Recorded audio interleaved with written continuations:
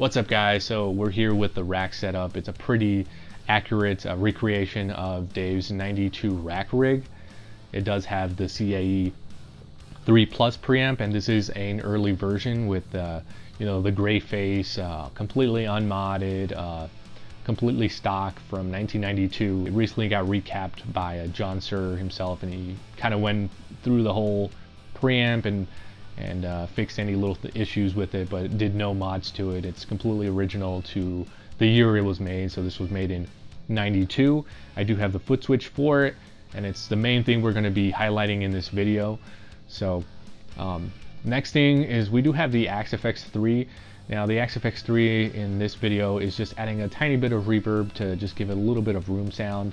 It's not really doing much. It's just acting as a central hub for different inputs, so I can switch between the different preamps. So it's doing nothing special there. As you can see, I can show you the preset. It just has a little bit of reverb and a delay block, but that's not being used. And so for the next thing, we have the BBE Sonic Maximizer. Now this is, I do believe, the exact model that Dave Mustaine had in his rack. So I just kind of happen to have one. I got it like super cheap, so kind of just wanted to add it for kind of tonal differences. It does make a little difference.